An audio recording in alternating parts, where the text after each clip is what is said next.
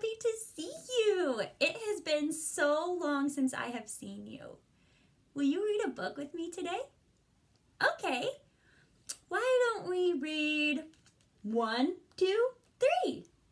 Do you remember this book from our classroom? Me too. I'm really excited to read it with you.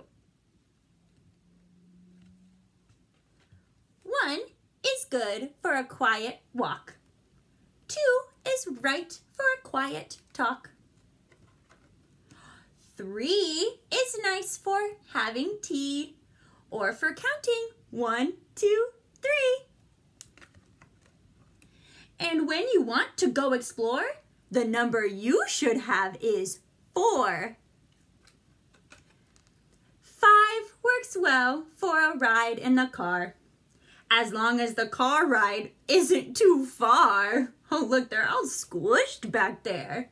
And he looks like he's mad. 6 is fun for running a race, except for the one who's in 6th place. It's hard to be in last place. 7 is perfect for a play. Oh, look at their fun play. 8 makes a very fine class in ballet. Ballet is a kind of dance. Look, they have special shoes called ballet shoes. And there's 8 of them. 1, 2, 3, 4, 5, 6, 7, 8. You need 9 players, strong and quick, to field a team for Piggly Stick. I've never heard of Piggly Stick before. Have you?